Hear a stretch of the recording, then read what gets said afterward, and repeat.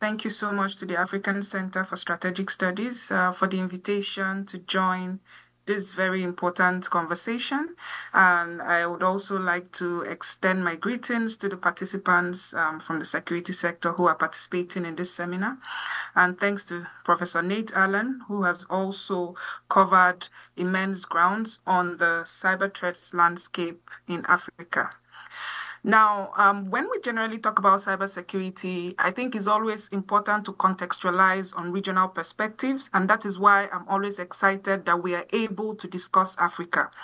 And this is very important because when you think about cybersecurity, you find that the reality of developing states, for example, those in the African region, which are at the end of the digital divide, tend to lack the adequate capacity, skills, and infrastructure to effectively ensure cyber resilience. I've just come out of a UN Security Council meeting, and that subject resonated as to how the lack of capacities is sort of hindering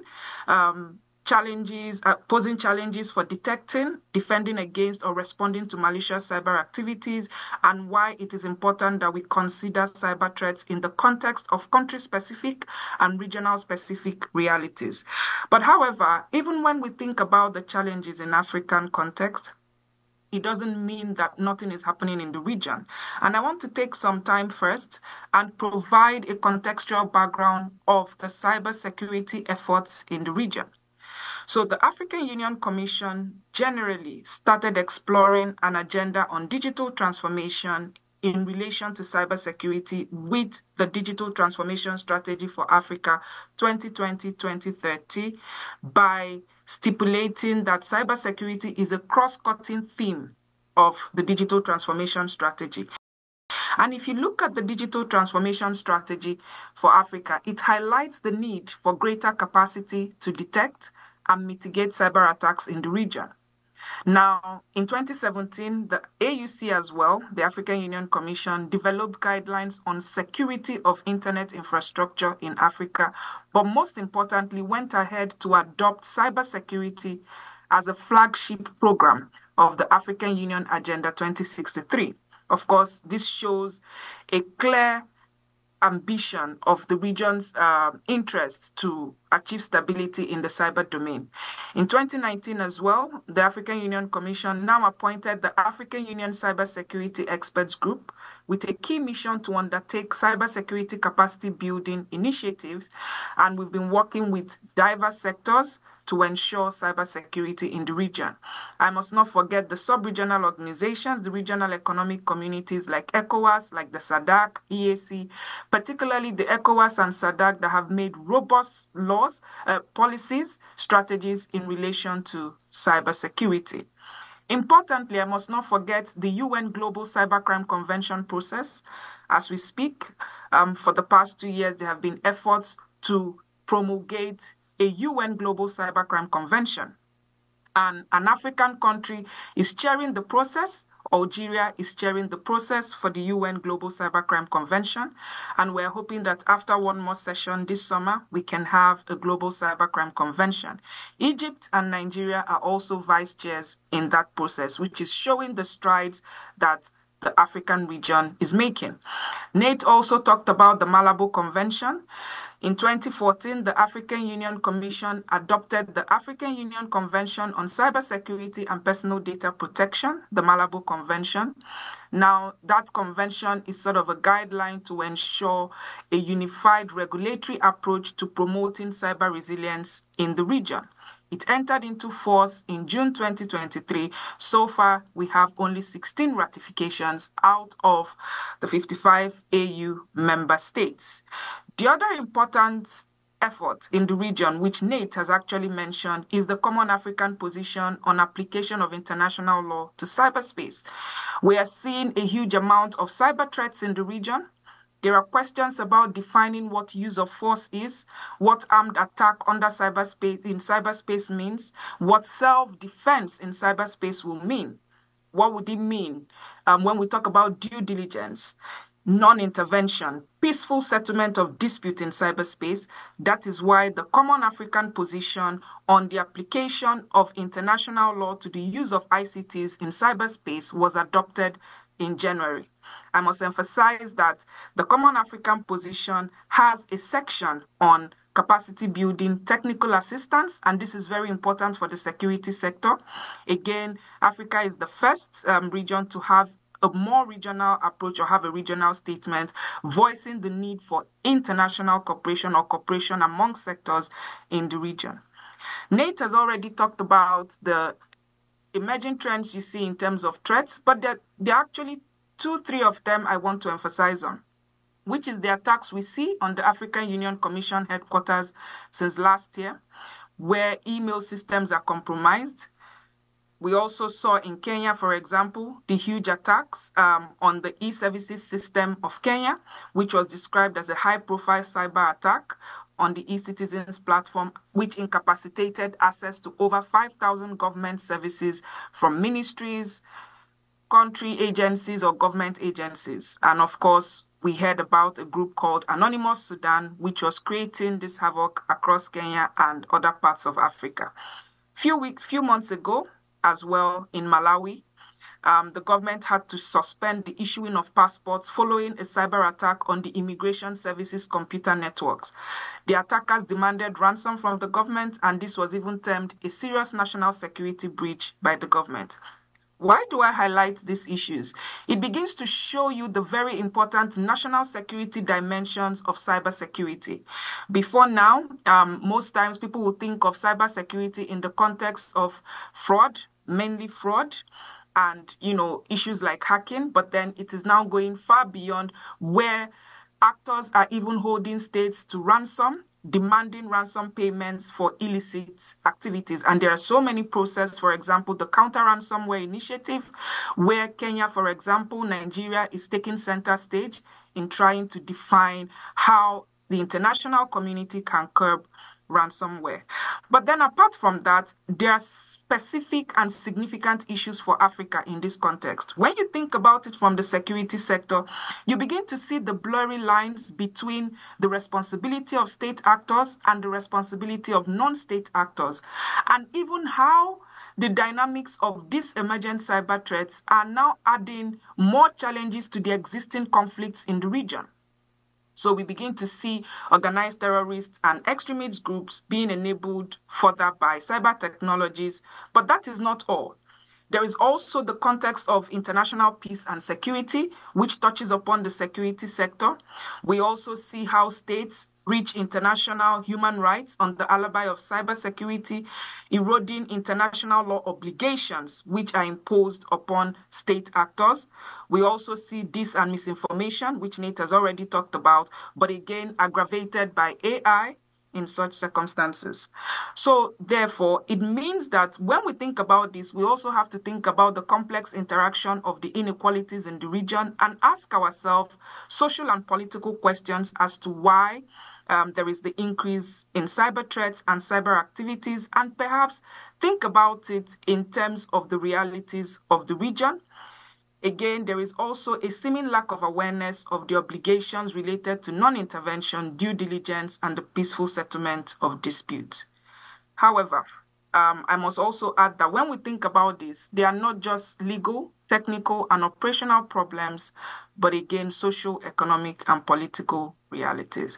So what, apart from the situation of cybersecurity in Africa, I think the first important thing to do is to define the role of the security sector. What exactly is the role of the security sector in terms of cybersecurity?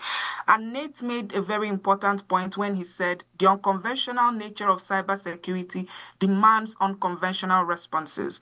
It is not the traditional security issue we have known, where the security sector deals with these issues in the way it was dealt with traditionally. There are changes to these dynamics.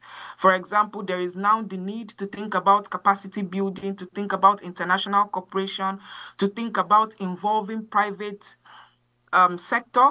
These are all dynamics that may not necessarily be the same in the way security sector approached traditional security issues before the emergence of cyber threats. So how do we define the role of the security sector? I would always look at this based on 3 perspectives: legal, technical, and operational. In terms of legal, when we think of the role of security sector, we look at them as sort of allowing the operationalization of the laws and the regulations and the policies on cyber security in the region, advancing cybersecurity through policies, advancing cybersecurity cooperation through policies, investing in cybersecurity policy making at the right sector. But in this regard, it is also important for African countries to think about very substantive procedural laws harmonized with regional and international standards that specify the role of the security sector, particularly in terms of enforcement. What can the security sector do? What data can be captured? What data can be preserved? What are the standards for data protection? What are the standards for human rights, even for the security sector? These should clearly be defined in terms of laws and policies in the region. Again, to improve the legal framework and accountability for cybersecurity, we can then strengthen the laws, but then update them because of the changing nature of technologies and the sector we are talking about to address evolving cyber threats. If you look across the African region, for example, you find that sometimes there are particular regulations that do not capture certain aspects of cyber crimes. You begin to ask, for example, should we focus on cyber-enabled crimes or cyber-dependent crimes? Some countries favor cyber-enabled, some favor both, and even prosecute cyber terrorism. So sometimes it's a question of, do we want to expand what we prosecute, or do we want to limit what we prosecute? I think that whatever it is, we should also consider state obligations under international law. The other aspect is technical. How do we enhance access to modern and effective cybersecurity technologies? And that is a huge gap in Africa. You can agree with me. And it is a challenge for the security sector. Not having the right infrastructure limits the capacity to promote cybersecurity and cyber resilience in the region. We must have the ability to detect, respond to cyber threats and attacks in real time. And that is why the governments must invest, the security sector must invest in the right technology and enhance access to modern and effective cybersecurity technologies. Again, to improve the ability to respond, security sectors in the African region must also establish cybersecurity incident response and management framework. Of course, this would also involve developing incident response plans and establishing incident response teams. But it doesn't end there. What we see in Africa is a lack of coordination amongst the computer emergency response teams. We also see that for certain states, there are no sectoral and intersectoral computer emergency response teams. I always say Ghana is an example of a country that has not only set up a national computer emergency response team, but have also encouraged sectoral sets.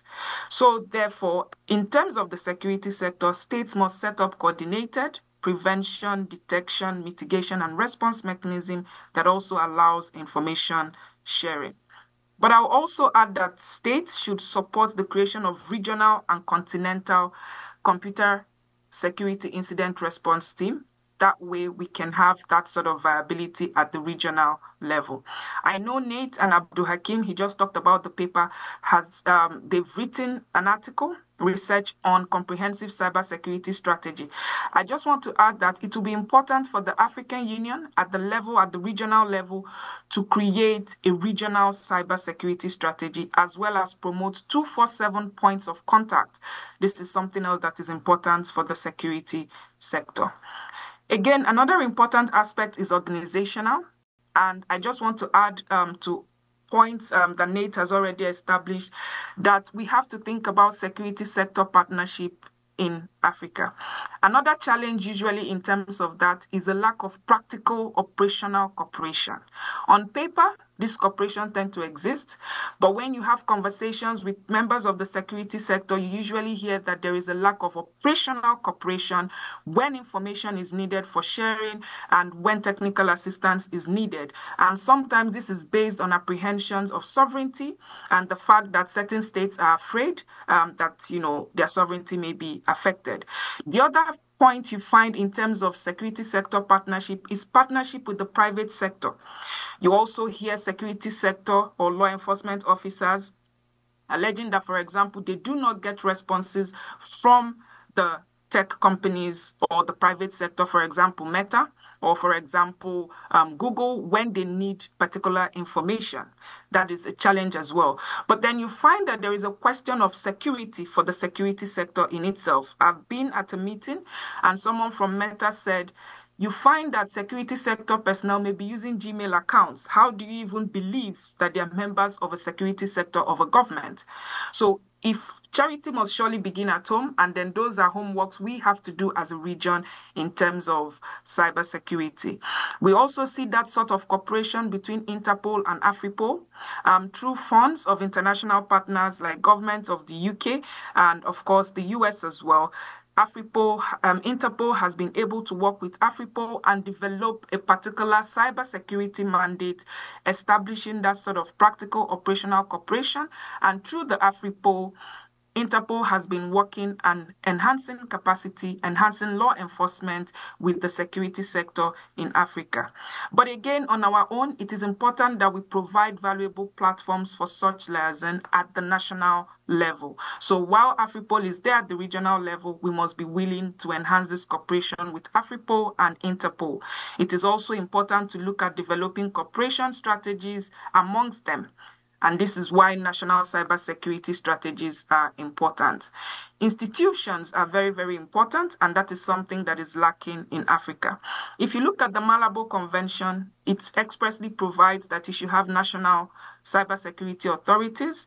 But then in terms of the security sector, there are examples all around the globe of where you have national cybersecurity centers apart from just authorities. We see them across the globe. There is none in Africa at the regional level. It is also important for national security sectors to have national cybersecurity centers in various countries in Africa. This will help particularly for sharing information as well as capacity building. It is not enough to have a regulatory framework. It is not enough to say we have Malabo conventions without having institutions in place. A Malabo convention or a cybersecurity convention will not automatically resolve the cyber threats within the AU boundaries. What needs to be taken into consideration when accessing the cyber threats capacities or capabilities are, amongst others, institutional capabilities and leadership. This is why institutions are important. It is also important to find the right balance between technical activity, but also high-level institutional mechanisms and policy-driven ambition, so that cybersecurity personnel are not only skilled in their respective fields, but are also capable of making high-impact decisions when it comes to managing threats. So good leadership oversight, clearly defined roles and responsibilities that underscore cooperation will be very, very important. I would also touch upon international cooperation. The UN established the UNGGE some few years back through various sessions, and the UNGGE came up with norms of responsible state behavior. The UN norms of responsible state behavior are various norms that stipulate what states can do as principles, as guidelines to amount to responsible behavior in cyberspace. If you look at the norms of responsible state behavior, apart from many other things that touch upon the role of security sector, it also mandates states to cooperate in developing and applying measures to increase stability, security, and to prevent ICT practices that are acknowledged to be harmful or that may pose threats to international peace and security. Dr. Ajufo, Ifeanyi-Ajufo, thank you so much so far, but do you mind rounding off to allow enough time for the participants who are aching to ask questions to engage with you? Thank you. I was just rounding up in 1 minute to say that, yes, the security sector has its role. However, a multi-stakeholder approach is very important. So finally, I will just say that in as much as the security sector has a primary role for cybersecurity, it is important to engage civil society, private sector, and every other sector, because the nature of cyberspace must cause us to think beyond traditional notions of security, as well as the military aspects of security, and think of a more people-centered approach. Thank you very much.